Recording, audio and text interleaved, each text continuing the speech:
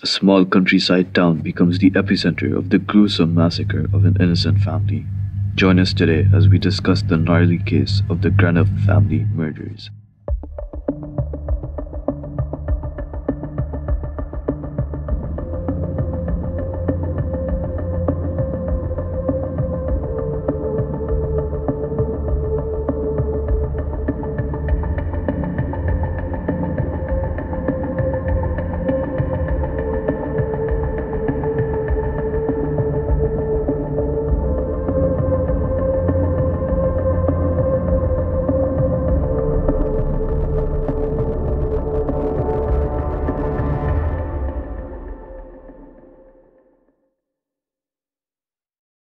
Hey guys, welcome back to another episode.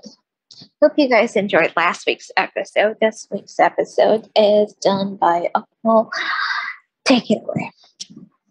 On Monday, February 22nd, 1993, a married couple went to Greenough to meet their friend Karen Mackenzie, who lived there.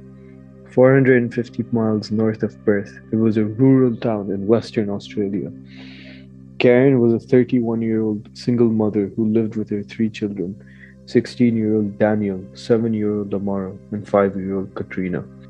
The family had recently gotten enough money to buy a house, and the couple was visiting to help Karen with home repairs.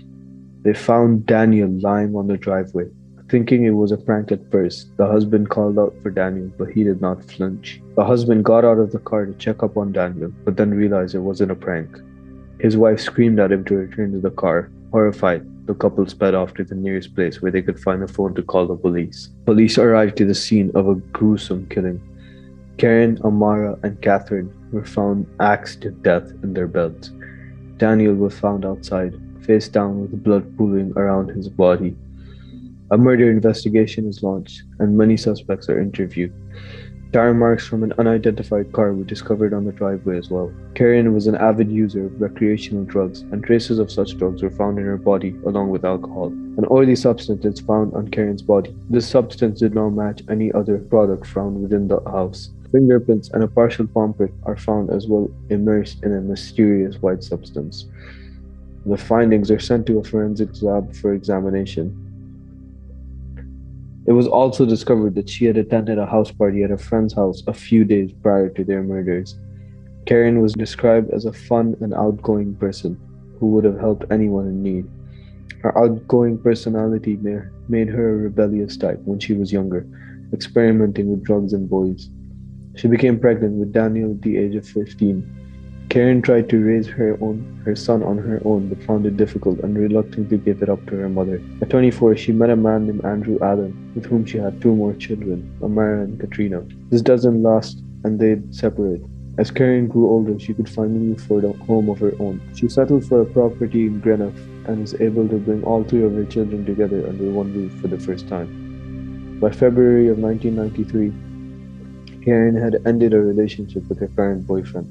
She sent him flowers and a handwritten note with "Goodbye" written on it on Valentine's Day. The note nor the flowers were signed, but it was obvious Karen had sent them.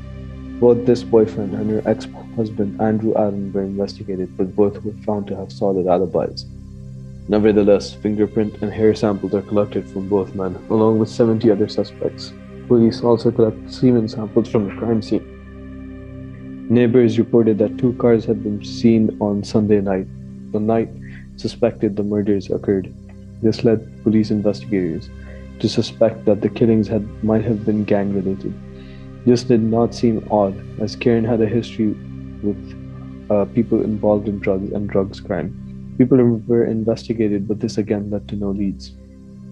Police decided to interview the people who had been at the house party on Friday, February 19th, 1993, that Karen had attended. They were particularly drawn towards one suspect, William Mitchell, who had driven Karen back home from the party. It was reported that William and Karen had gotten into a heated argument at the party. Prints were taken from him and are found to match the prints found at the house. Although damning, this wasn't enough evidence to prove he was the killer, as he had been a frequent visitor at Karen's home during the days leading up to the murder. A few days later, police respond to an anonymous call explaining that someone had broken into the house where the party Karen had attended had occurred. Responding to the call, police entered the house to find a wallet and keys on the living room table. This wallet is discovered to be that of William Mitchell. Suddenly, Mitchell runs into the living room screaming frantically. The detectives are alarmed and calm him down. Mitchell is described as wearing only a towel with bloodstains around his groin. Detectives questioned Mitchell as to what happened. He explained that he had come to visit the house to speak with the host of the party. When he arrived, he rang the doorbell and was confronted by three men who forcibly brought him into the house. They stripped him of his clothes and held him down. Mitchell explained that the three men were convinced that the owner of the house was the man responsible for the murders of Karen and her family. When Mitchell explained he did not know the whereabouts of the man, the three men threatened him by trying to sever his penis. He managed to rummage through them and escape into a bathroom where he locked himself. Mitchell was rushed to a nearby hospital to have his wounds treated. While there, police questioned him thoroughly on his recent ordeal, but he seemed to miss key details and contradict himself. Under heavy scrutiny, Mitchell finally cracked and confessed to making the whole thing up. There was no three-man, and the wounds were self-inflicted in an attempt to kill himself due to personal reasons, which he reported.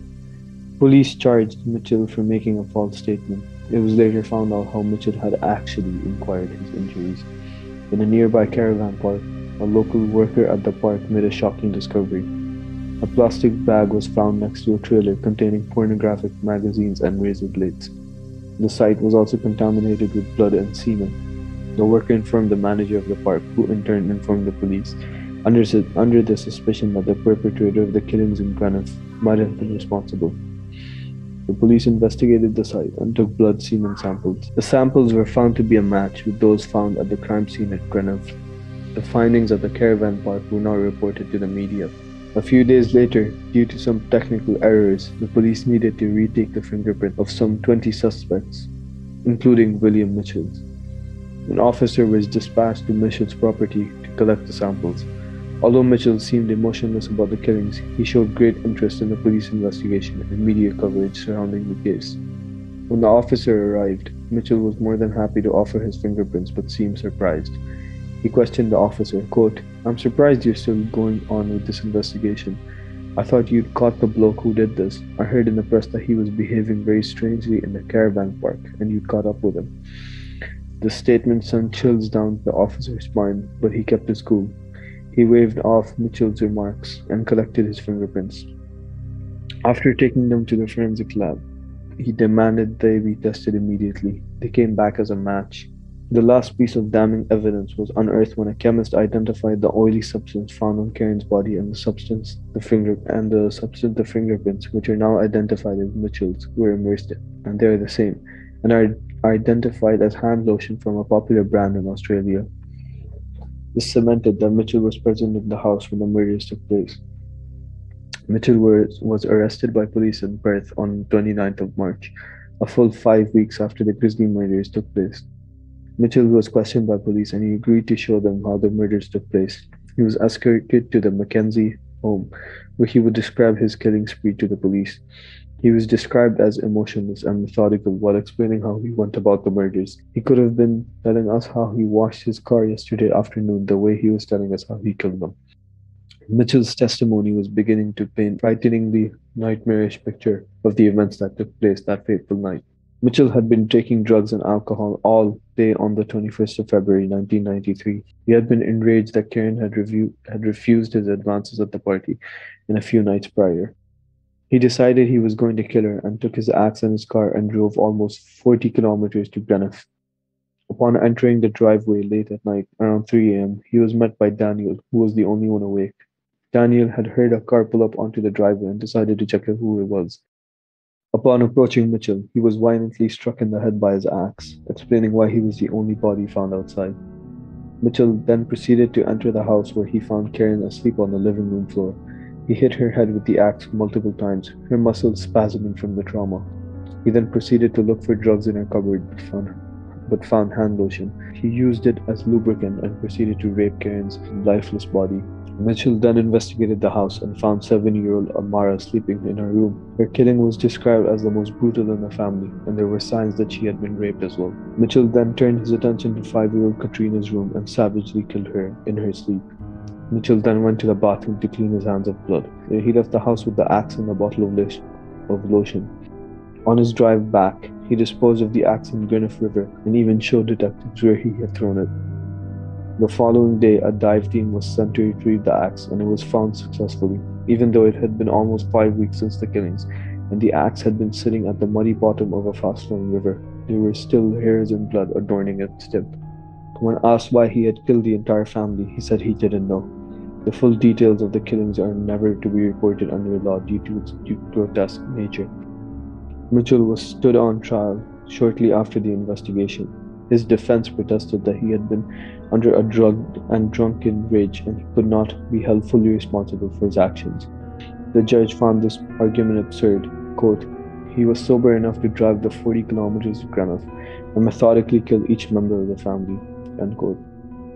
The judge sentenced Mitchell to 4 consecutive life sentences and 3 counts of indecent behavior with a dead body, and with a non-parole period of 20 years. The judge explained that the non-parole period was the hardest decision he had ever made. Quote, "I do not know if Mitchell will be reformed enough for release in 20 years." End quote.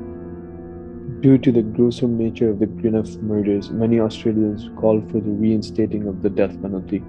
Just the following year, a full bench of the Western Australian Supreme Court ruled that Mitchell will never be released from prison. The Western Australian Director of Public Prosecutions had appealed against the original sentence in a 2-1 vote. They ordered that he spend the rest of his life behind bars. He would be the first Australian to be sentenced to true life imprisonment under the stronger laws. 2 years later, however, this ruling was overturned, meaning that one day Mitchell could be up for parole, with his first parole hearing scheduled for 2013. Karen's mother began to protest against the release of Mitchell in 2007. Quote, "14 years on, and I'm still angry. My life is always spent wondering if he'll be released. We have no proof that he's not going to be let out. For all we know, he could walk out and could kill someone else, and I would hate for somebody to have to go through what we went through." End quote. After Mitchell was downgraded to a medium security prison in 2010 due to the possibility of release, a petition was signed by over 18,000 people to deny parole to Mitchell. Once again, Mitchell would be denied parole, which meant that he would be eligible for parole in 2019. However, in 2018, new laws would be introduced, which meant the mass murderers and serial killers would not be considered for parole for a period of up to 6 years. Beforehand, they would be able to apply for parole every 3 years, but under this sentence administration amendment, that was increased to 6 years. Karen's sister Evelyn has said that she will fight until her last breath to keep Mitchell behind bars. Quote, "Mitchell knows what I think," she said. Quote, "I told him as long as I've got breath left in my body, I'm going to do everything I can to keep him inside." Wow. Well, I heard about this case. This Mitchell guy, my first impression of him is that he's an absolute Looney Tune. Really? Yeah, I mean, just the way he tried to fake the attack by the 3 men, and the way he basically gave himself up. Nobody, Yeah. Like it wasn't in the news anywhere that they had found that thing in the caravan park. But then he just said it blatantly. He's like, "Oh, you guys are still investigating this? Didn't you go find the guy?" They're like, "Oh, no, we didn't find the guy." They're like, "No, it's him, bro, it's him." And they caught him, beat him up, sent him to jail.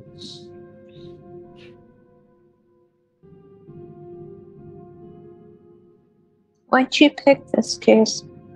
I don't know, just the gruesome nature of the case. That's why. I I think think it's she's like, the most gruesome. It's the most gruesome case in Western Australian history. I don't know, I feel like he's like a kind that wants to seek attention, or like lives off of it, and a complete loser. I mean, he's a loser. He was 24 years old. He was just a farmhand. Why would you say he seeks attention? Where did you get that from? Because he kept drawing a lot of attention to himself. One, by being too distinct into the investigation, like that's completely insane. What sort of person would completely invest themselves into such an investigation, because it kind of like takes the police off at some point, like, something's up with the guy, and I don't know, and then he comes up with a fake ass story that wasn't even required of him to do so, just because he thinks it might throw the police off course or something. But nah, it doesn't. It just, I don't know, I feel like he's mentally ill to some degree. I mean, to rape little girl. Do you think he should spend life in prison? Yes. Why? He raped 2 kids and killed them, and they were minors. He posed absolutely no threat to him. I'm pretty sure this dude didn't even have any emotion. Like, there was no remorse at all. It's just like when you said the way he explained to the police how he had done it, it felt like he enjoyed every moment of it. So sick people like that stay in jail, because clearly there's no such treatment that could like get them to have feelings and stuff like that, or feel sorry for what they've done. So they're better off in a prison-like cell where they're not a threat to society. I mean, think about it. What would you have done to make this person feel, or make him not be a threat to society? You can't exactly lecture them about empathy and all of that. Like, it's not just gonna, mentally rewire their brains into doing things, like, I don't know.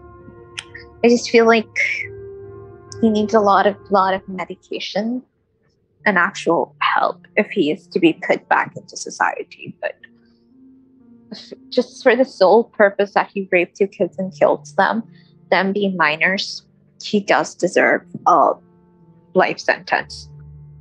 How old was the son? 16 years old. That to a minor. So 3 minors. And when you kill a minor, there are like harsh sentences for that. I mean, the thing is, like, the defense was justifying what he did because he was drunk and he was drugged. Which, I mean, it doesn't stand up. Like, you were sober enough to drive 40 kilometers. So I'm like he's 24 years old. If he was like 16 or 17 and he did this, like, maybe I would understand. You're young, you're dumb, you're impulsive. But then 24 years old, like, your brain has matured by then. I mean, even then, his anger was targeted towards Mackenzie, right?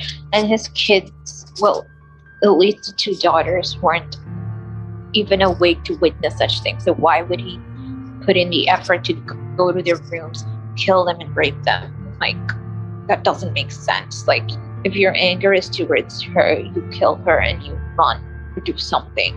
Because even after killing her, it doesn't hit him that he just committed a crime. No, I genuinely felt like he's like one of those killers that enjoyed every single moment of it, drug or no drug. Well, I hope you guys enjoyed this insane case. I personally just feel really angry, but hope you guys enjoyed it. Totally not in like a good way, but See you guys next week. Adios.